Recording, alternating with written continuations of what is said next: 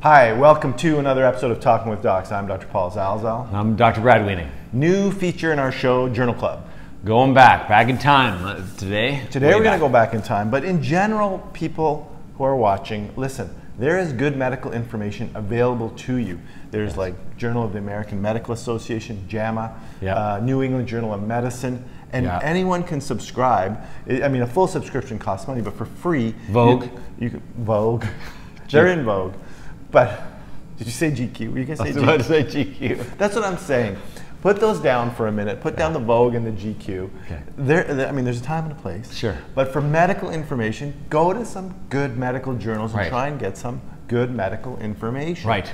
They're available to you. Some of the articles are over my head. Some of the articles, if you're not in that specialty, but there's a lot of articles that you can digest a good significant portion of it. And try to find a journal that you think is reputable. So the name of the journal often will give it away. So if it sounds really obscure, chances are it is. And the reason that the authors of that study targeted that journal is because no one else agreed to publish it. So often, just so people know, what happens is you do a study, give a paper, you send it to your first choice. And then it's like the spring dance or whatever. You go ask your first choice, and she's like, I already got a date. And that journal article says, sorry, this is not for us. It's not our kind of, it's not good enough quality. Right. So then you go to your second choice, your third choice, and eventually you're just scanning the room. Is there anyone left to dance with? And often it's the obscure journal of middle of nowhere. If you're getting your medical information from journals that have advertisements for hair transplantation and implants of those sorts of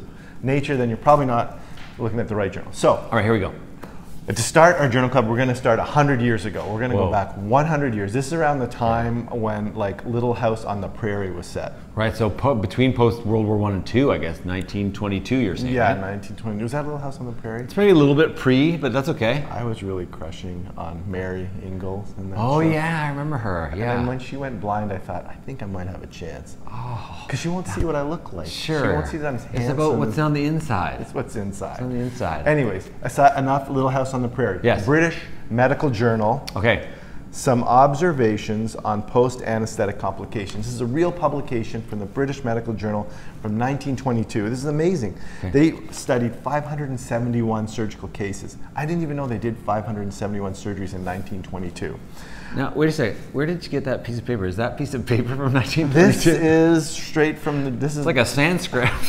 It's been carried around with me for a while. Wow, you're a lot older than you look. You're digressing.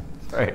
So, basically, they looked at 3 post-operative anesthetic complications. Okay. Chest trouble, flatulence, and vomiting. Okay. Now, I thought that was interesting because I wonder the poor statistician who had to record the incidence of flatulence. Right. Was he there counting with a counter? 1, like a 2, clicker. 3. Oh, no, that was me. Sorry. 3, 4. Yes. How'd you do that? Anyways, they recorded that and they studied and they found an incidence of complications. And so we went to anesthetists of today. Yes. And we asked them, of these 3 complications, chest trouble, flatulence, vomiting, which ones have we made the most progress with? Oh, okay. And you know, we have great anesthetists. We have awesome anesthetists at our hospital. So let's go see what they said. Okay. Thanks. So we just wanted you to answer a question about this paper from British Medical Journal from exactly 100 years ago. It's a post-operative anesthetic complications. Which of those 3 complications have we made the most progress with? Can you see them there? Let's see. 3 post-op complications, namely chest trouble, flatulence, and vomiting. We'll get back. Have post-operative complications, namely chest trouble, flatulence, and vomiting. Yeah. The least we've made progress on is vomiting and flatulence. Okay. I think the ones we've made some progress on will be chest trouble. I think I'd agree with that. Thank you very much for your insights. You're welcome. Thank you. I think over the past 100 years, I think vomiting. Better than flatulence? Is that still well, flatulence, yeah, well.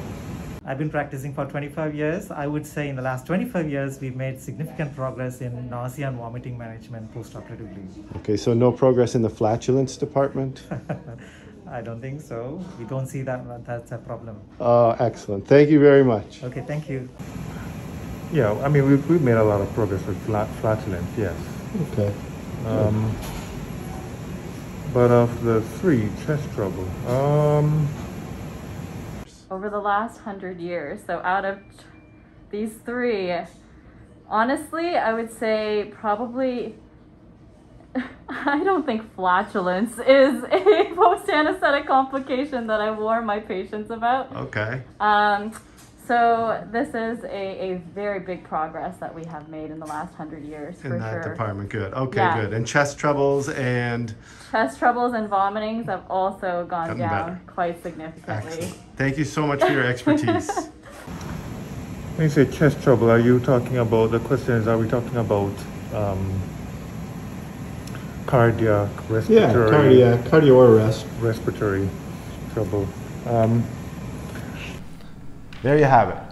Sort of a mishmash of opinions as to which topics, which areas of postoperative complication we've made the most improvement in. And actually, I would say, I think in my 15 years of practice, I feel like anesthesia has come a very long way. Yeah. I feel like they've changed more things than we've changed. We've tweaked a little thing, but I think it's like night and day. People used to throw up all the time. Remember, they'd be on their side. The minute they woke up, they'd get them on their side. So I feel like they were flatulating all the time. It's come along. We've come a long Surgery way. was a success.